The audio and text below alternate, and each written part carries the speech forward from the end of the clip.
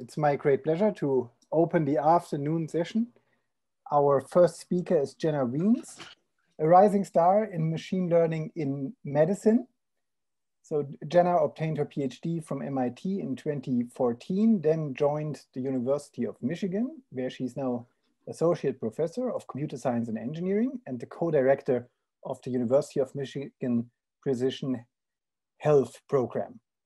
And she obtained a number of awards and honors, so an NSF Career Award in 2016, a Sloan Research Fellowship in 2020, and she was listed in 2015 as one of the Forbes 30 under 30 in science and healthcare, and also in 2017 on the MIT Tech Review's list of 35 innovators under 35. Her research interests are, like the theme of this summer school, like machine learning and healthcare and precision medicine. And she's also one of the main organizers of this annual Machine Learning in Healthcare meeting. And we are very happy to have you here, Jenna, and we are looking forward to learn more about your research.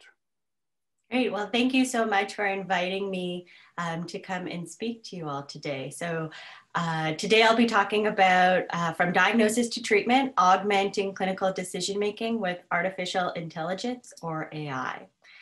So as we know, hospitals today are collecting just an immense amount of data about our patients. And in my research group, we develop and we use machine learning techniques to detect patterns in these data that can be used to sort patients from low risk to high risk for a particular adverse outcome or event, or match patients to appropriate treatments with the ultimate goal of augmenting clinical care and improving patient outcomes. Given the challenges that today's healthcare system is facing, there's a critical need for this kind of clinical decision support. Currently, the demand for clinical care far exceeds the supply, and economists anticipate this is only going to get worse in the near future. By the year 2030, economists anticipate a shortfall of over 100,000 physicians in the US. And this shortage exacerbates what's already a serious issue in the field, clinician burnout. At this point, the increasing computerization of the field is widely cited as a contributor to the problem rather than a solution. Clinicians are spending more and more time entering and studying data about their patients while still ignoring the vast majority of it. This burnout, combined with a lack of tools to make sense of all the data, has contributed to a large number of medical errors. A study published in the British Medical Journal in 2016 estimated medical errors as the third most common cause of death after heart disease and cancer. These issues highlight an important need, but also an opportunity for AI. AI could help alleviate some of these issues. However, the goal is not necessarily one of automation. We know that models are error prone. Moreover, models rarely can perfectly capture all of the nuances of a complex clinical situation. Thus, we aim to augment rather than replace clinicians. In today's talk, I'm going to describe two projects along these lines. The first focuses on augmenting clinicians in making diagnoses, while the second presents a novel clinician in the loop framework for clinical decision-making. So first, let's consider the problem of diagnosing patients who present with acute respiratory failure. There are several underlying causes of this disease, but the most common include heart failure, pneumonia, and chronic obstructive pulmonary disorder, or COPD. It's important to get the diagnosis right, since each of these different causes requires different treatments. However, this is a very challenging clinical problem. In up to 30% of cases, patients may receive incorrect treatments. Tools that could help clinicians in making diagnoses could ultimately improve outcomes. In recent years, deep learning has been successfully applied to medical imaging data, from applications involving the eye to the brain. In particular, it's achieved near human level performance on a number of tasks involving chest x-rays. like the system developed by Pasa et al. For detecting tuberculosis. So along these lines, we're going to explore using deep learning applied to chest X-ray data to learn a model to estimate the probability that the patient has pneumonia, COPD, or heart failure, CHF. And here, the estimated probabilities do not necessarily sum to 1, since patients could have multiple underlying etiologies or causes of this particular disease. So our study population consisted of nearly 1,300 patients recently admitted to Michigan Medicine, our hospital at the University of Michigan, who went on to develop acute hypoxic respiratory failure. We extracted chest X-rays for individuals from our picture archiving system, and each patient admission was reviewed independently by at least 2 physicians who assessed each patient on a scale of 1 to 4 for COPD, heart failure, CHF, and pneumonia. These scores were then averaged and thresholded to produce our labels. In addition to the chest X-rays, as input to the model, we extracted covariates from the electronic health record, including things like demographics and vitals, or even where they were in the hospital. We extracted this information from the time of admission up until the time that the patient meets the criteria for acute hypoxic respiratory failure, since this is when a clinician needs to make a decision about how to treat the patient, and that will depend on the underlying diagnosis. Well, there's been a lot of recent work in applying deep learning to chest X-rays. Much of it has focused on X-rays taken in an outpatient setting, whereas our cohort included many critically ill individuals, some of whom cannot get out of bed. And this results in greater heterogeneity in the chest X-ray. So here on the right, I'm showing a typical chest X-ray from the Stanford cohort of patients. So this is the Chexpert data set. And many of these are in the outpatient setting, and you can see it's a really nice chest X-ray. On the left-hand side, I'm showing a picture from our population, and we can see that there is much more variability in the positioning of the patient because they're a sicker population. And while this heterogeneity makes the problem more challenging, it also makes it more realistic. So in addition to this more challenging problem, we're also going to take a different approach than previous work in that we're going to leverage not just the chest X-ray, but also the EHR data. A lot of prior work has just focused on looking at images. So why are we going to use a multimodal approach? Well, this mimics how a clinician uses both EHR and imaging data to make a diagnosis. When the physicians were reviewing the patient charts, they weren't looking at just the images. Similarly, they weren't looking at just the EHR. So we're considering a fused model here where we're going to combine the EHR and the imaging through a dense net. And this dense net will then produce a probability for each of the 3 outcomes. We trained this model on our data, pre-training on other data sets like MIMIC, chest X-rays, and the Chexpert data set from Stanford. And then we applied the learned model to a held out test set of 213 patients from our cohort. And here I'm just showing you the prevalence of the different outcome labels in our population. So we see that CHF and pneumonia are most prevalent, and COPD has a prevalence of about 9%. And many patients actually have none of these. So to measure the value of a multimodal approach, we first compared to an approach that only considered images, ignoring the EHR data, and also an approach that only used the EHR data. So on the task of diagnosing pneumonia, a fused model performed better than either modality alone. And we saw a similar trend for heart failure, where the area under the curve, which measures the discriminative performance of the classifier, is better than imaging or EHR alone. However, for the case of COPD, we notice a slightly different trend. So the EHR data added little over the imaging data alone. And this could be due to a number of reasons. Remember that COPD was one of the most or least prevalent diagnoses in our population. Moreover, it's one of the easier cases to diagnose based on a chest x-ray because it's associated with these large hyperinflated lungs or these barrel-chested individuals. Overall, we found this really encouraging, but it wasn't as easy as I made it sound. Given the small number of labeled training examples, remember we only had 1,300 patients in our entire cohort, and we had to split that into training, validation, and test. And the large number of parameters associated with a dense net, so millions of parameters here, we had to leverage additional data sets. However, the existing models didn't transfer out of the box. So that Checkspert data set that I mentioned from Stanford also had a model that predicted pneumonia. Now this was just using imaging data, but when we applied it to our cohort, the performance was only slightly better than random. The data from MIMIC, which is the Beth Israel Deaconess Medical Center and consists of a cohort of patients in intensive care, that model did slightly better, probably because they're more similar to our cohort.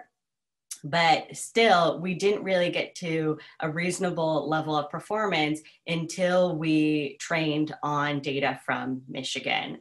So we pre-trained on MIMIC and Checkspert and then applied and then fine-tuned on Michigan data. And we weren't the first to identify this kind of behavior, so this lack of transportability or transferability. So in 2018, Zek et al. Published a study that assessed how well convolutional neural nets, or CNNs, generalized across different hospitals for the task of detecting pneumonia based on chest x-rays. And they found that the internal performance was significantly higher than external performance. So how well you do at your own institution, if you're trained at your institution, was better than applying it elsewhere.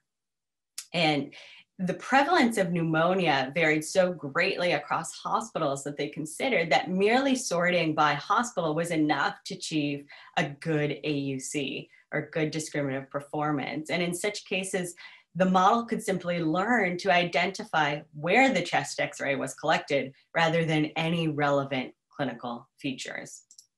So depending on the composition of the training and validation data, a model can take advantage of shortcuts, yielding seemingly good validation performance, but really poor results when applied to out-of-distribution test data that doesn't exhibit the same skew.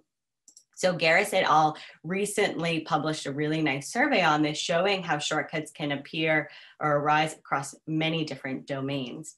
In the context of chest x-rays, consider training data that are skewed. So here I have a correlation between being female and being diagnosed with heart failure, and it's an extreme correlation of 1. So every single female in the data set is diagnosed with heart failure, and otherwise you're not.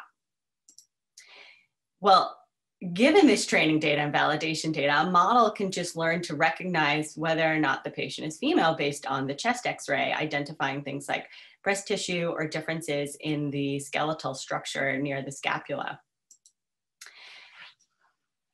Now applied to a test set where this correlation doesn't hold, so an equal proportion of females and males are diagnosed with heart failure, the performance of the model plummets to below 0.7 because the model didn't learn any clinically relevant features. And the shortcut phenomenon has been identified by others. So for example, Beery et al. Showed how a cow in an unexpected location could be mislabeled. So the models here just learning to recognize the green pasture background rather than features that you and I might use to recognize cows. And this happens because the training data are biased in a specific way. They only present images of cows on these green backgrounds. In the context of learning to diagnose based on chest x-rays, we sought to identify potential shortcuts. So what shortcuts might the model be able to exploit, and characterize the ease with which models could exploit those shortcuts when making diagnostic predictions. And this is work that we presented this year at the Machine Learning for Healthcare conference. So first we looked at how easy it was to learn whether or not a patient was female based on a chest x-ray. And if this is a really challenging task, then it's not necessarily a shortcut. However, based on the chest x-ray alone, a DenseNet can identify female patients with near perfect discriminative performance. And this holds not only in our smaller cohort, but also in the larger MIMIC and Chexpert data sets. Beyond sex, we also found that deep learning models can learn to map chest x-rays to a number of potentially sensitive attributes, including age, body mass index, and even race. So when these attributes are correlated with the outcome of interest, a model can use them as shortcuts in its prediction. And this creates a problem when transferring across institutions where demographics might shift. And the potential of shortcuts related to sensitive attributes could lead to bias amplification, in which human biases are not just replicated, but actually amplified by a model. Now, in 2018, Amazon stopped using a tool to filter applicant resumes when it was revealed that the tool was leveraging shortcuts related to gender. The problem is, once a model identifies a predictive feature like gender or sex, even if it's just an artifact of the training data, the model's decision rule may depend entirely on that shortcut. This presents issues when transferring models across institutions or populations. So suppose we have a set of patients, males and females, and we train a deep learning model on their chest x-rays to label heart failure diagnosis. Applied to our test set from the same hospital, it looks like our model does great correctly classifying those with or without heart failure. But now our colleagues at the Veteran Affairs Hospital down the road, which serves mostly a male population, are excited to try out the system. But when they apply the model to their population, it fails miserably, classifying everyone as no CHF. Now, this is because the model was relying on a shortcut, and it might seem like an extreme example, but there are other ways in which shortcuts can show up in diagnostic tasks. So for example, consider these two images of the same patient. And there's a slight difference between these, and I'm wondering if anyone can tell what the difference is. I'll give you a couple of seconds just to study these two images.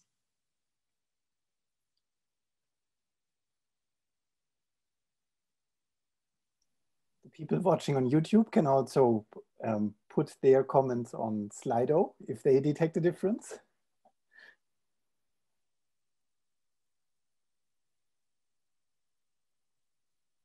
So I'd be very surprised if any of you were able to perceive a difference, but a model can do this with near perfect accuracy or near perfect AUC.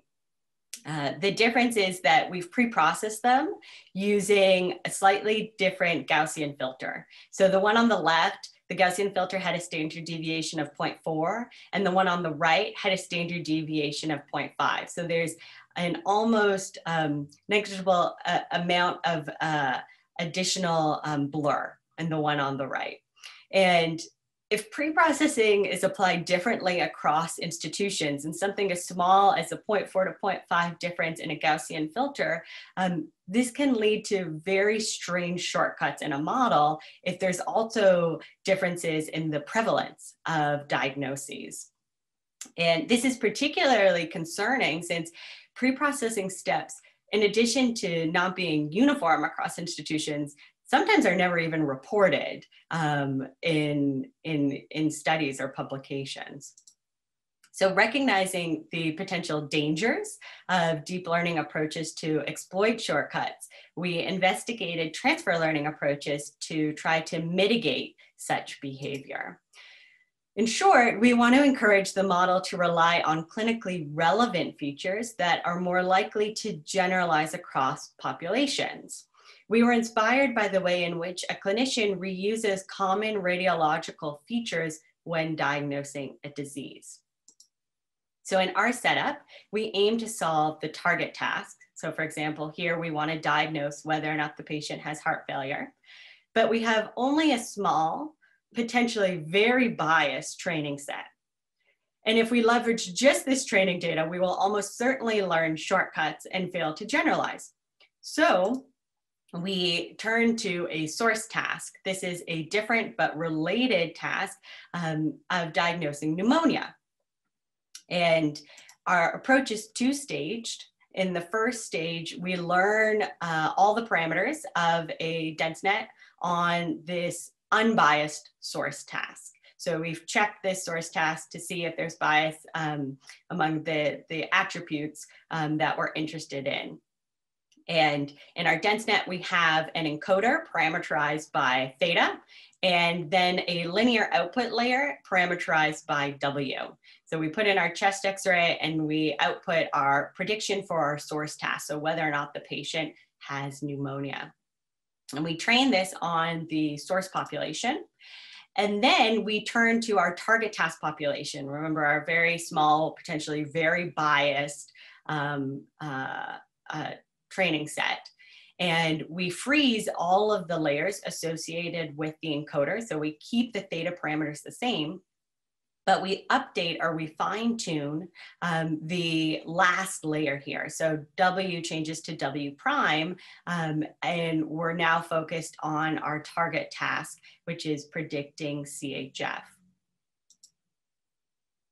So assuming a target task of CHF in which there's a 1-to-1, so an extreme correlation with age greater than 65, we fine tune all layers on the target task. That's the no transfer here on the left. And this does significantly worse than fine tuning on the unbiased source task. Or at first training on the unbiased source task and then fine tuning on the biased target task.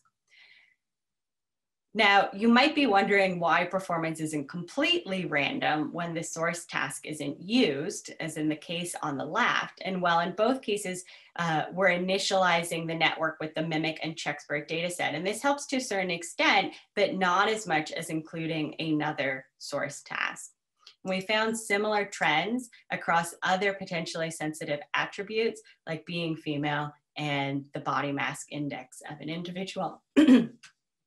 So while transfer learning is a well-explored area, it's a surprising result, at least to me, that the last layer simultaneously has the capacity to learn an expressive model while also not enough capacity to overfit to the bias. And the full set of results are available in our MLHC paper, and you can download all of the code from our GitLab. And I'd like to just highlight my co-authors on this paper, in particular, Sarah Jabour, the PhD student who led the work, our clinical collaborators, Drs. Shoding and Kazaruni, and David Foey, colleague in computer science. So takeaways. Beyond computational approaches to mitigate such shortcuts, we're now looking at human-based strategies to mitigate shortcuts. But in conclusion, we should be concerned about these shortcuts. It's surprisingly easy to learn things like demographics or treatment, like whether or not a patient has a pacemaker. I didn't talk about that, but it's in the paper. Image processing techniques. And if these training data are skewed, the shortcuts can be exploited, and this will lead to poor generalization or worse, bias amplification. But the good news is that transfer learning is surprisingly effective at mitigating such shortcuts.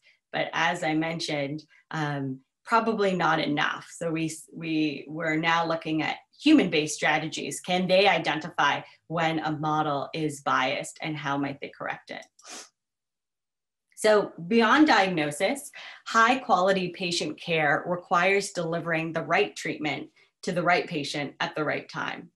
And in a supervised learning setup, like the one we just looked at, one typically focuses on predicting some diagnosis or outcome, whether or not the patient will survive or whether or not they have CHF. And while this information might be useful, it's not necessarily immediately actionable in all cases. In addition to knowing who is unlikely to survive or who might develop heart failure, clinicians need help in selecting the right sequence of treatments. So in the second part of today's talk, instead of focusing on a mapping from patient states to the probability of the outcome, here we're going to try to identify the best sequence of actions or treatments in terms of downstream consequences. So we consider a reinforcement learning framework where at each time step t, the agent perceives a state, S sub t, selects an action, A sub t, and receive some reward before transitioning to the next state. Here, the overall goal is to identify the policy or mapping from state to action that maximizes total reward over time. In terms of our problem setting, this perceived state may correspond to different vital sign measurements, while the action corresponds to a treatment. Thus, the problem directly maps to identifying the best sequence of treatments. More formally, the problem is modeled as a Markov decision process composed of a state space, an action space, a transition function, and reward function, which specifies what reward we'll receive if we take a specific action in a specific state. As the agent or clinician interacts with the environment, they generate a trajectory consisting of state, action, reward, next state tuples. Given a trajectory, the return is defined as the discounted cumulative reward. Then our goal is to learn which actions to take in each state. However, the actions I take impact not only the immediate reward, but also the next state and thus future possible rewards. And while the state and action spaces are fairly straightforward to define, when it comes to defining the rewards, there are numerous challenges. Should we optimize for long-term quality of life or short-term stabilization of vitals? What if I'm willing to undergo an invasive treatment over taking a drug that might have negative side effects? Designing a single reward function that captures the goals and objectives across many different individuals is challenging.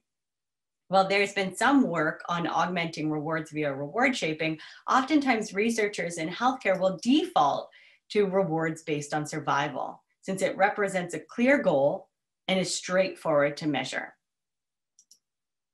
However, using survival as the reward is likely to induce many near equivalent actions.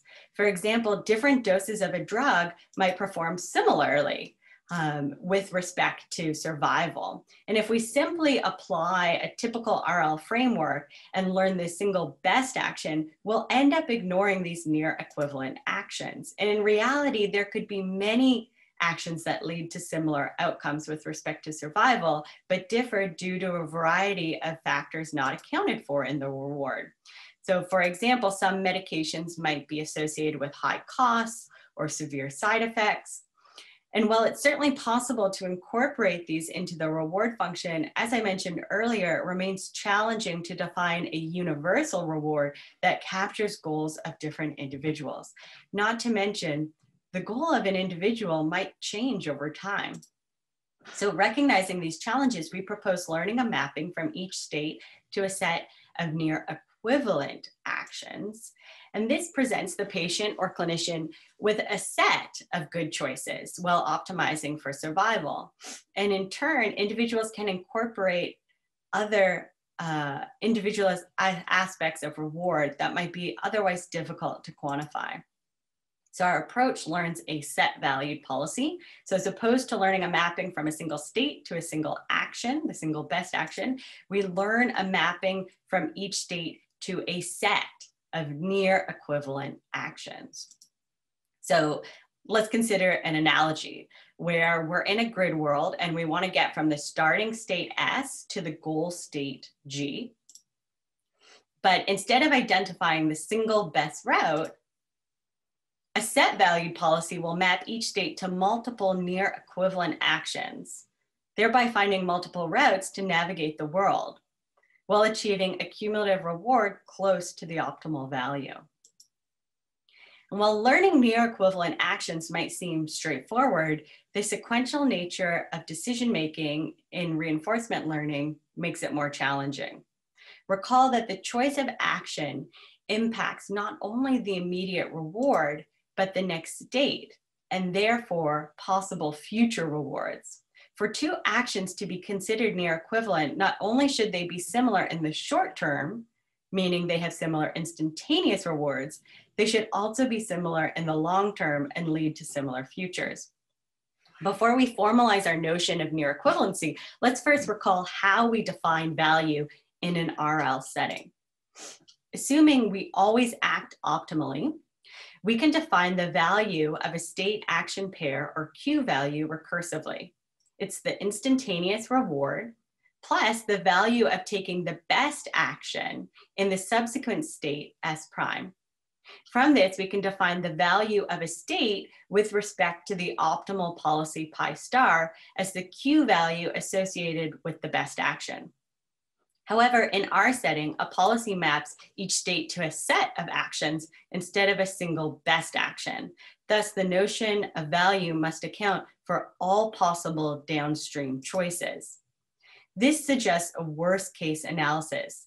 In particular, V pi is now defined as the minimum Q value over the actions in the recommended set of near equivalent actions. So pi S will give us a set of actions that we believe are near equivalent, and we choose the worst case among those.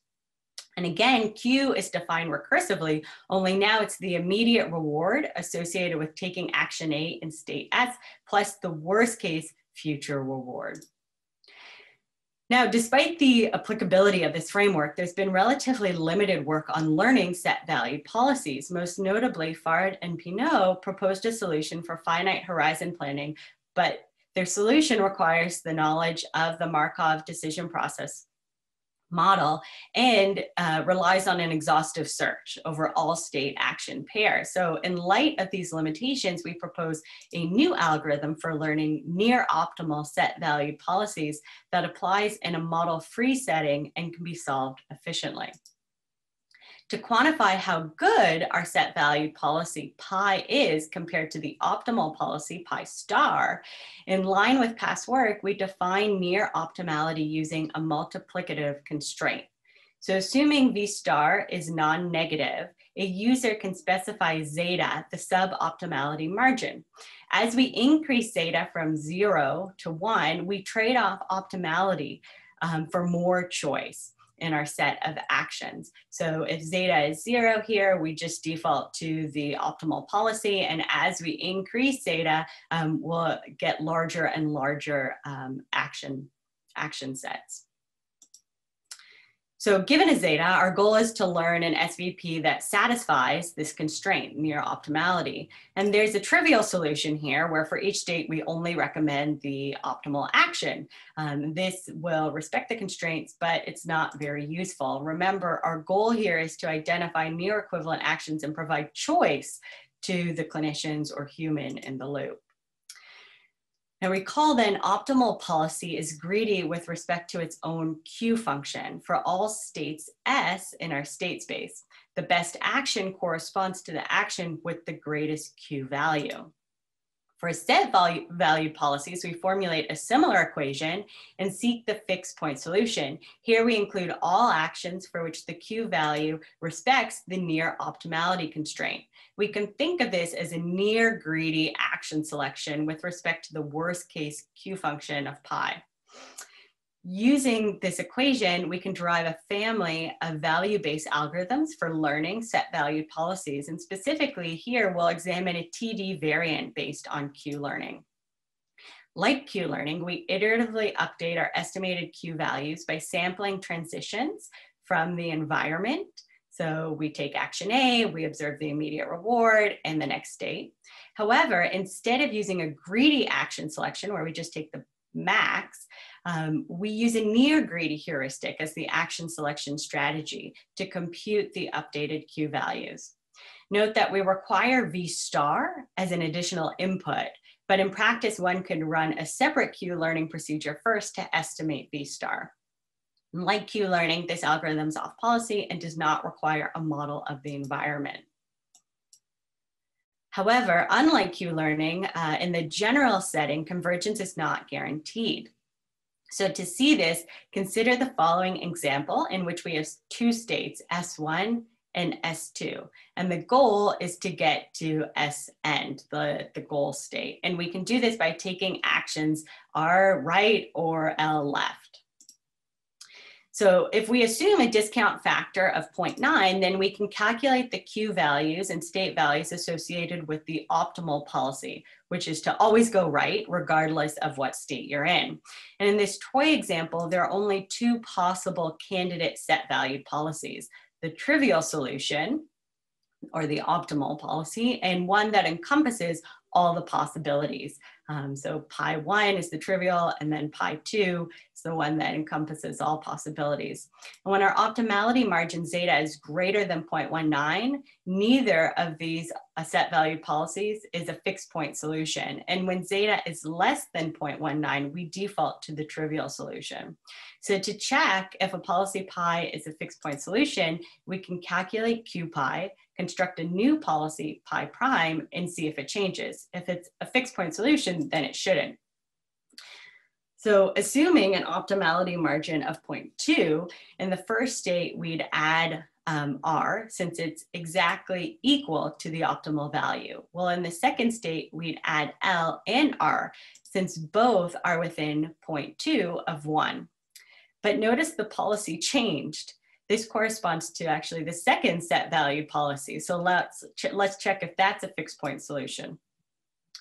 So notice that the value of going from state 2 to going left from state 2 is 0, since we have to assume you pick the worst state in all downstream actions. So if I'm in state 2 and I go left, I could go right, but then left again, and then right, and then left again, and I'll end up cycling and end up with a value of 0.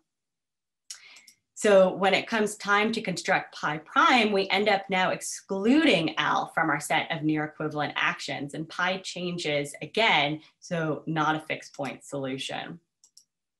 And while our algorithm is not guaranteed to converge in the general case, reassuringly, we can prove that for directed acyclic graphs with non-negative rewards, our algorithm is guaranteed to converge to a unique solution.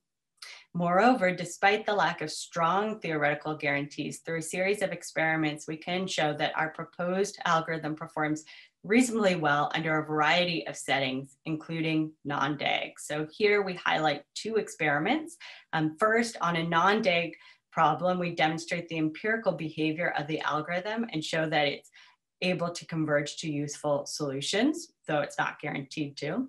And second, on a real clinical problem, we show the algorithm helps discover meaningful near equivalencies among treatment actions. So back to our frozen lake environment. So our goal is to get from the starting state S to our goal state G without falling in any of the black holes. And for each state, you can move up or down or left or right, and we assign a reward of 1 once you make it to the goal state G. And to induce near equivalent actions, we assign a small reward to each transition so that routes with the same length will have slightly different returns. And as we increase zeta, which trades off our optimality for more choice, we end up, or should end up, with a larger set of potential routes. So here I'm just going to plot different routes that we get consistent for each zeta. So with a zeta of 0, we end up with just the optimal solution. But as we increase zeta, we're trading off optimality now for a larger average policy size. So this is the average number of actions for each state. And this can continue to increase, and we get more and more choice. So this demonstrates that even in the non-DAG setting, the proposed algorithm can converge to useful solutions. In our second experiment, we considered the challenging clinical task of treating patients with sepsis. And we used data from MIMIC. So this was the data set that I mentioned earlier, only now we're just looking at the structured EHR data, not the chest x-rays. And we use a problem setup similar to past work by Komorowski et al. From 2018, where our goal is to learn optimal treatment strategies for patients with sepsis in the ICU, where each patient is defined in terms of 48 physiological signals measured at 4-hour intervals. And the actions are 25 discrete action space corresponding to 5 levels of vasopressors and 5 different levels of IV fluids. So for illustration purposes, I'm going to show results when we set our optimality margin or zeta to 0.05.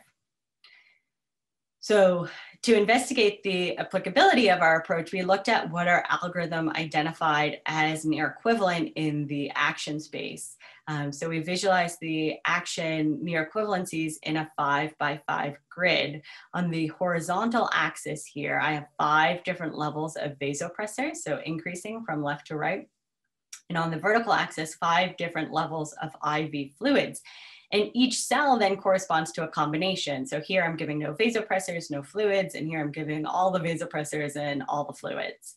And the red numbers here indicate how often each action is considered optimal by the learned policy over all states. So here I'm marginalizing over all states, or I'm summing over all states, so that I can fit this on one slide.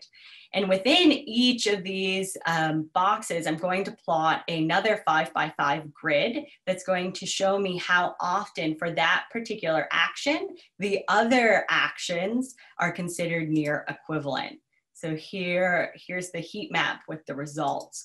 To understand this overall picture, let's start by interpreting a small slice. So let's just pick this one here where I am giving no vasopressors and a small dose of fluids. When a low dose of IV fluids is the optimal action, this action is always included in the set of actions, which is good. And about 35% of the time, the action of no IV fluids is also included in the near equivalent set. While the remainder of the time, a larger dose of IV fluids is near equivalent. Here, we're collapsing these frequencies across all states, but remember, near equivalency will ultimately depend on what state we're in. So if we're in a healthier state, maybe these are the ones that are more equivalent or near equivalent. And if we're in a sicker state, these might be the actions that are near equivalent. So to further interpret these results, we work closely with our co-author, Dr. Michael Schoeding, a critical care physician at Michigan Medicine who frequently treats patients with sepsis. And he's going to tell you a little bit more about how to interpret these results. Let me just make sure I've got this set up. So you should. The results of this figure are consistent with what I would expect based on my clinical expertise. So first, take a look at the column first from the left. So these actions correspond to when fluids are administered, but no vasopressors are administered. And you can see vertical bands in each cell, which means that similar doses of IV fluids without vasopressor treatment are frequently considered near equivalent. And this corresponds to what I would expect physiologically, that when patients are given similar doses of a medication, we would expect them to respond in a similar manner. Also, if you look at the second row from the bottom, which corresponds to a low dose of fluids and a range of doses of vasopressor, these actions are also considered near equivalent. Finally, the top right cell may seem a little inconsistent with some of the other results.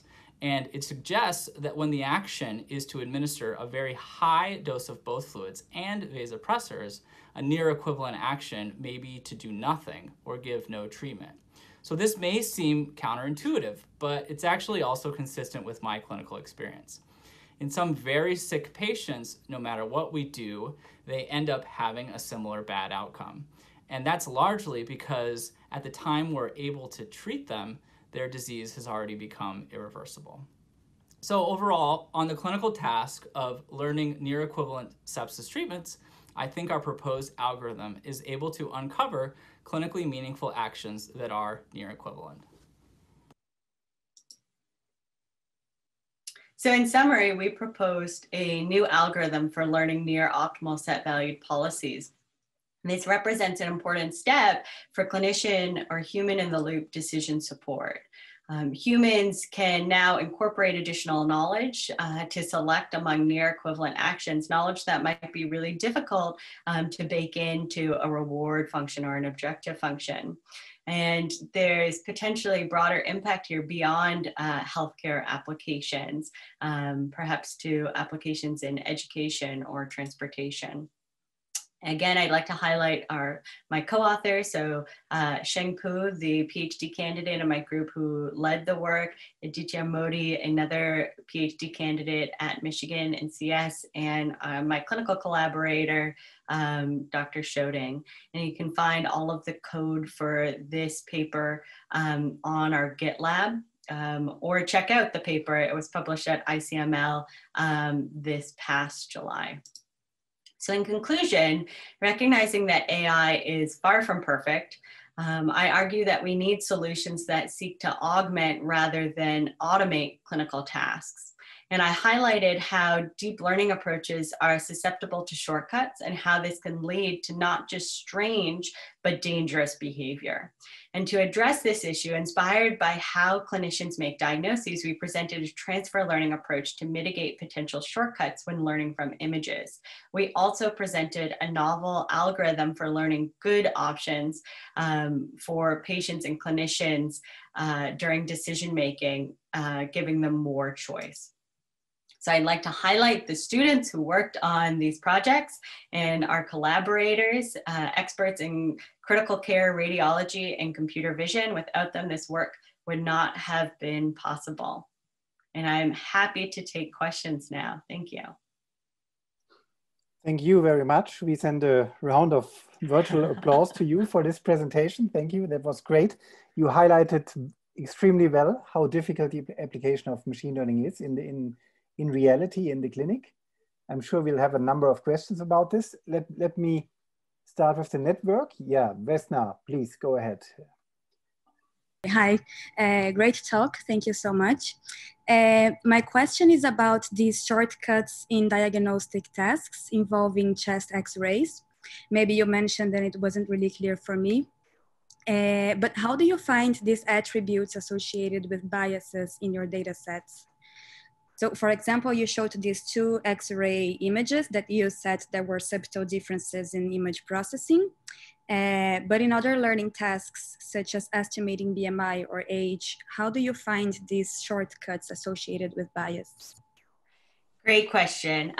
So for our experiments in the paper, we injected a lot of the bias in order to see just how easy it was to exploit it. So if the shortcut, we asked, if the shortcut's there, would the model take it?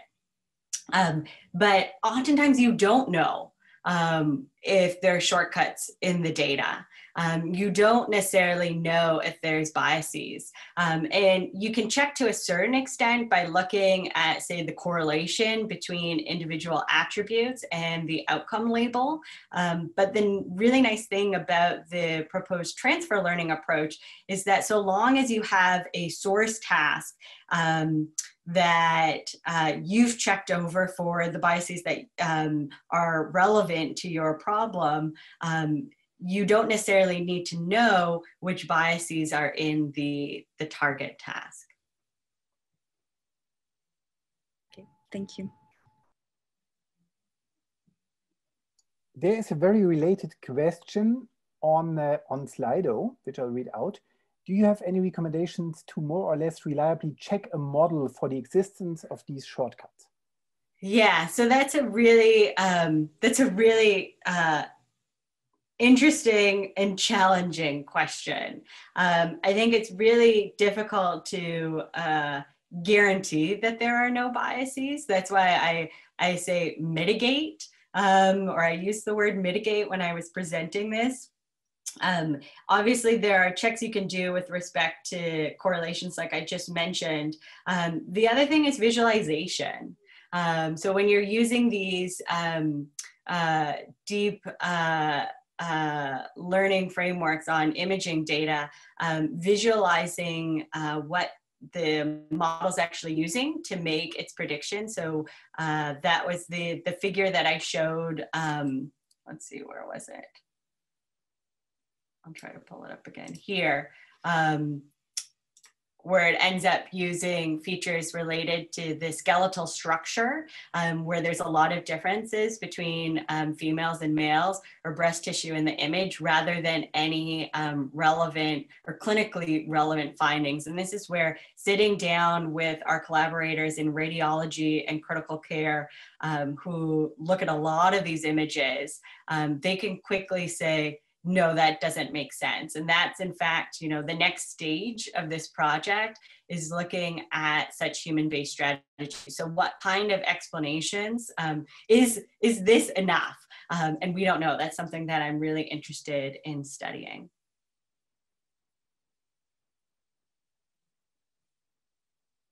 Now I was muted. There's another question on Slido. Could you comment on the choice of metrics for assessing the quality of the diagnostic AI models, in particular variable weights for type 1 and type 2 errors? Yeah, so we get this question a lot, in part because oftentimes in my talks, I'll just show the area under the curve, which is a summary statistic, right? So the area under the curve is just the area under the receiver operating characteristic curve, which trades off your false positive rate and your true positive rate. And we need to pick something to measure these models, or the performance of these models, but oftentimes it depends on the use case. And in addition to looking at the area under the ROC curve, we'll frequently look at the area under the precision recall curve, because oftentimes that's what clinicians care about, is the precision or the positive predictive value. So of what I call positive, what's actually positive. And this is related to false alarms. So if in I think there's been some work that shows around a positive predictive value of around 60%, or 2/3 of the time, if the model alarms and it's actually a true alarm, then it's clinically useful. But it can really, again, depend on what the intervention is. So we have a project that I didn't mention or talk about today that looks at predicting healthcare associated infections, and in particular infections with Clostridioides difficile. And it's a relatively rare outcome. So only 1% of patient admissions develop these infections. And because it's relatively rare, your baseline, so when you look at positive predictive value, your baseline positive predictive value will be the prevalence. It's not like the area under the curve where random is 0.5. Random is now the prevalence. So a positive predictive value better than 1% is better than random. So in that work, we have a positive predictive value of about 6%. So we're able to identify patients at 6 times the baseline risk.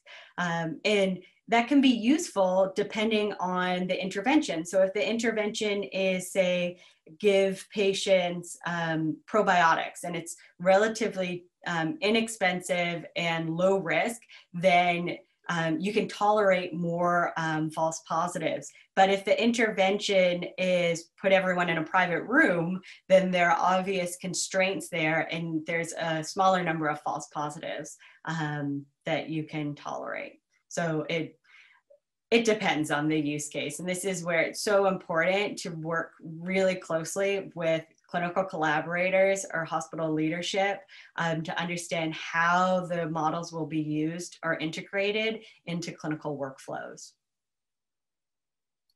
Thank you. Is there another question from inside the network? If not, I will formulate one. It's more of a perspective question. So yesterday, we also had a very exciting talk by Mihaela van der Schaar, who presented her work on auto ML. And both talks impressed me very much. Still, the message is a bit different. So in Mihaela's talk, the message is we are advancing rapidly in automating machine learning pipelines. In your talk, like one message for me is it's so difficult to transfer a machine learning model from one hospital to another. It's so important to keep the the clinician in the loop to get a really clinically useful prediction of the model? Like, where do you see the, or where is your position, or what's your take on these two opposites, I would call it, or different perspectives on automating versus integrating the clinician? Yeah, that's a great question. And I wrote a perspective piece about a year ago with some of my colleagues titled "Turning the Crank: Ease at What Expense?" Turning the crank for machine learning, where essentially, you're right, we have these pipelines now. Essentially, you know, they do model selection for you, and they're nice from a user's perspective. But what are the issues once we deploy them, right? And I think that at least in the short term, it's really important that we include the domain experts, the clinicians, and the patients in the loop, precisely for the reasons I gave related to shortcuts. That until we have automated tools that can identify these shortcuts reliably, or even when I talk about complex clinical situations, right? So we're doing a much better job than we were just a couple of decades ago in terms of collecting data. We have rich data inside the hospital now. We can integrate electronic health record data with chest x-ray data, but there's still, you know, health doesn't end outside the hospital. You go home and you still have vital signs, but we're not necessarily measuring all of those, right? So we don't have all of the data on an individual. So that's where asking the individual is really important, keeping them in the loop, keeping the physician in the loop, because they can sense things we can't. So I don't think we're quite there from a data perspective, a sensing perspective. And we're still learning about all of the unexpected ways in which these models can fail. So I argue that at least in the short term, AI plus clinician is better than clinician, and AI plus clinician is also better than AI. Thank you very much. A very interesting answer. Very informative. Good. If there are not further questions, then I thank you very much for taking the time to give a talk here. This enriched our summer school very much. So again, a round of applause for you, even if we cannot clap our hands all at the same time, we do so virtually. Well, thank you so much for having me. I would love to visit sometime in person. Yes, absolutely. Absolutely. We'll do this when the world returns to normality. Yes, you're most welcome. Next year, the school is supposed to happen in Estonia. We hope it can happen in person. Okay. Great. All right. Thanks, everyone. Have a good day. You too. Bye-bye.